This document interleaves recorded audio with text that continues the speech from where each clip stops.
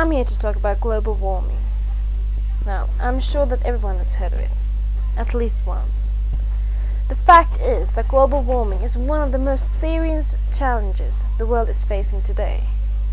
Signs are to be seen everywhere. The most obvious one is the melting polar ice. You might have noticed that the spring came very early this year.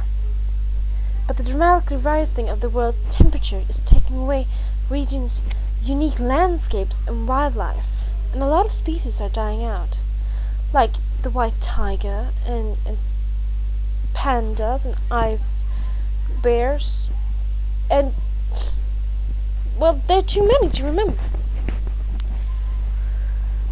Now, the global warming is caused by discharges of carbon dioxide and other heat-rising gases.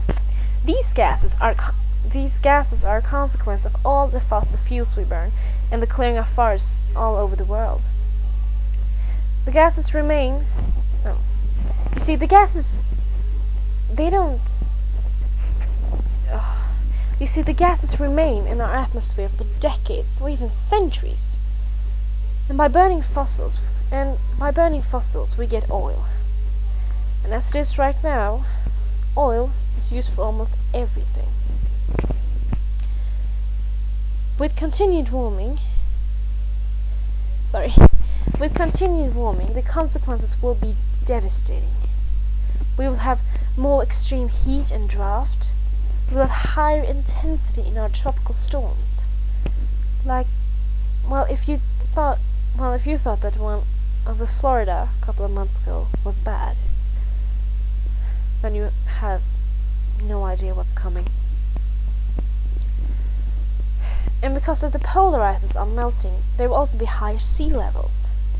In a lot of countries and states like Netherlands and Beijing and New York and Florida, they will be underwater. And just imagine the immigrants we have in our countries right now, and then add another 100 million. Our fishing and farms will also be at very high risk.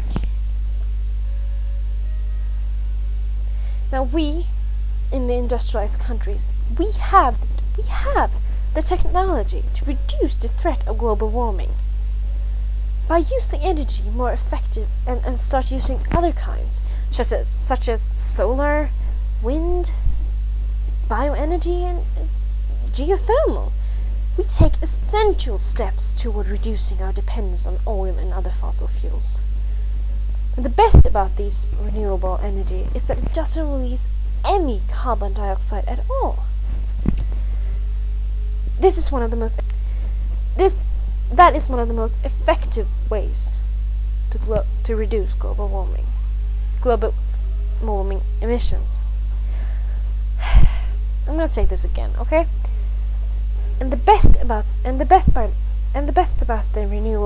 renewable energy is that it doesn't release any carbon dioxide at all. That is one of the most effective ways to reduce global warming emissions. Now, as I said, there are many ways to reduce global warming. I mean, you can do anything from sorting your garbage to buying a car driven by solar energy. Now, don't wait, because there's no turning back from this. If we don't act soon, it will be our grandchildren who will pay the price of our ignorance. Thank you. Oh, and I would just like to add something. And this is something that really bothers me, and I just feel I have to take it up. You know, countries very poor, like Asia, well, parts of Asia, and Africa, and South America, bits of it. This is what bothers me. They don't use. Okay, now I'm gonna talk about. Now, Africa is gonna be a bit in the center because they are the poorest countries in the world. the continent in the world. These people who live there, and I'm not talking about the people, you know, in Somalia and Ethiopia and what the fuck it's called, but I'm talking about the countries, you know, like inside, so to speak. Those who are not by the water. These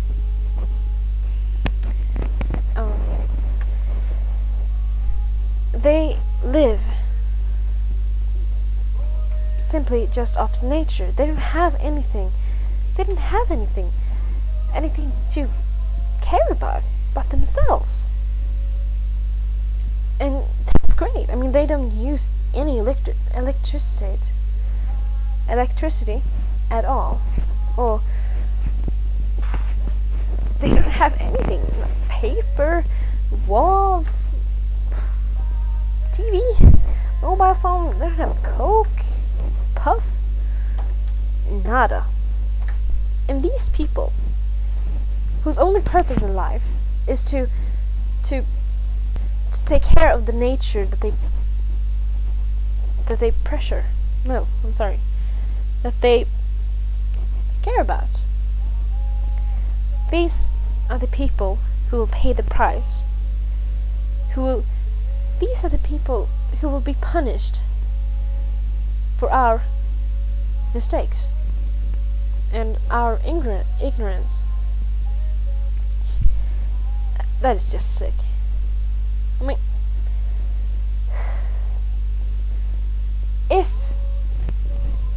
not if, it's more like when. I mean, sure, maybe we will find something maybe we will stop this global warming. But there have to be dramatic changes for that to happen. Because it's gonna happen in the next 50 years or so. And that is not a very long time. Or we will find a way to, like, fly up and live on the moon. We will leave behind those people in Africa and in Asia.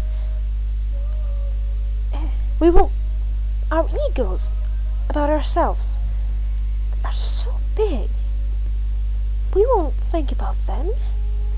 We will just go. Just fly away. And they will be left behind. They will be punished.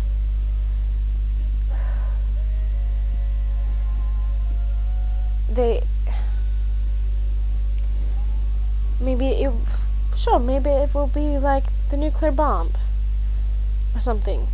It was said that like Iraq had nuclear bombs, and they have came up with them now. I mean, it's taken them 60 years to do that since the first one was made in World War II. And just imagine if they're gonna have to stay behind and come up with a way to get out of there. It's not gonna happen. I'm just so bothered. Well, I think I've said what I need to say here, and I hope that people will remember this. See it as a wake-up call. Do something to save our precious planet. Because it's all we have. And that's all.